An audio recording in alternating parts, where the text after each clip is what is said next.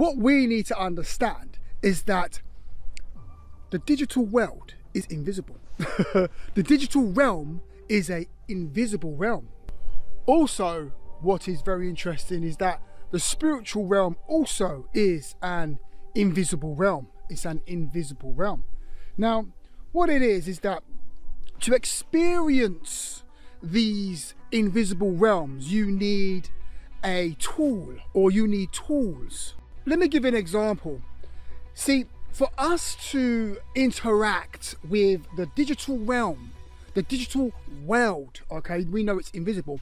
We need a tool, or we need tools to be able to do that. Now, one of the tools we can use is probably Oculus or some sort of virtual reality goggles where we can begin to see into the digital dimension, or we could use a phone, because remember something, social media is invisible. You can't actually see social media with the naked eye. You can't see it.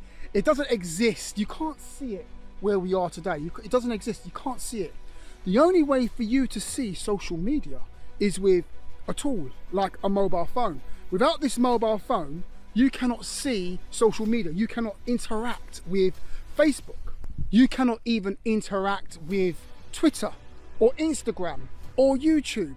You can't interact with any of that or any of those digital media without using a tool or apparatus, all right? But it's there, but you need an apparatus. Now, what we need to understand is that this is quite powerful.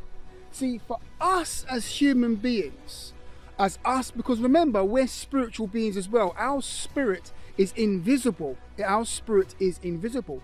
Now, for us as spiritual beings to be able to interact with this glorious earth that the Lord did create, to be able to enjoy its glory, to enjoy its, for example, its hidden wonders, all that scenery, all that sea, all that glory, all right?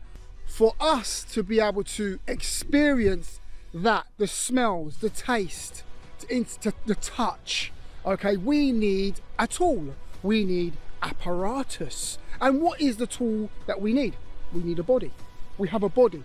Without this body, you cannot interact with the earth realm. You cannot interact with the stuff that is here. You can't eat food. If you haven't got a body, you're not going to be able to eat any food. You ain't going to be able to walk. You're not going to be able to interact with what's going on in the earth realm. What you need to understand as well is that demons haven't got bodies. Demons are invisible entities as well. They're spirits. They're invisible. You can't see them with the naked eye. But you know what? They cannot interact with the physical realm without what?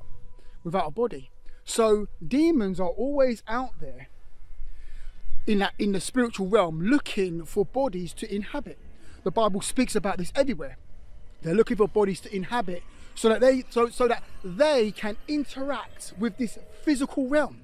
Demons know that they cannot interact with the physical realm without a body. So they're always trying to hijack bodies, always trying to hijack bodies. We see this throughout the whole of the Old Testament, New Testament. We see it in the world today. People's bodies being hijacked by evil spirits. Why? Because they want to interact with the physical realm and they want to start to create mischief. See, a lot of people that are creating mischief in the physical realm, the earth realm, they are people that has been hijacked by evil spirits. It's going to get really, really interesting what I'm going to say. The Bible speaks about, or it teaches that we, at some point, well, definitely when we die, we are going to take off corruption and put on incorruption.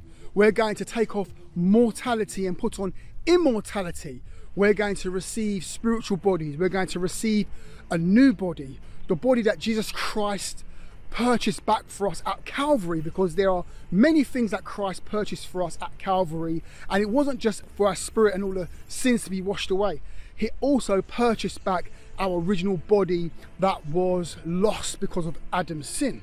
The Bible teaches that we are going to be putting off this tabernacle and putting on a heavenly tabernacle, clothing ourselves with a heavenly tabernacle, which is from God. And it's something that the Bible says we need to strive to get, to obtain. It's a direction we need to go into, because like I said, if you get into the eternal realms and you haven't got that new body, you can't interact with life. You can't interact with eternal life.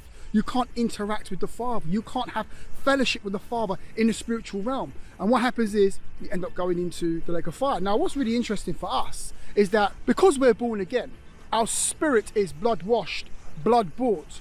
We now have a tool. Our spirit is now alive. The Bible says that our spirit's been quickened by the Holy Ghost. It says that in the book of Ephesians chapter 2 verse 1, saying that we was dead in trespass and sin, but now the Holy Spirit has quickened us and now we are made alive. See, even though we're on the earth realm, because we are born again, we can have fellowship with the Lord right now.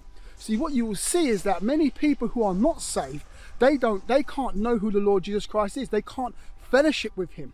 They don't even know who he is, because they haven't got the apparatus, they haven't got the body, the understanding, the knowledge to be able to fellowship. So they're in total darkness all the time. So what I'm saying for us is that we're in a privileged position right now, and we're very, very privileged where we can actually speak to God one-on-one. And we know that when we die, we will have eternal fellowship with the Father in the spiritual realm forevermore. And we understand these things. But there's people out there today who don't have that understanding, and they don't know that they're going to be going into a place of the lake of fire, because they will not be inheriting their heavenly tabernacle. They will not be inheriting their resurrected body that Christ has prepared for us. They won't have that.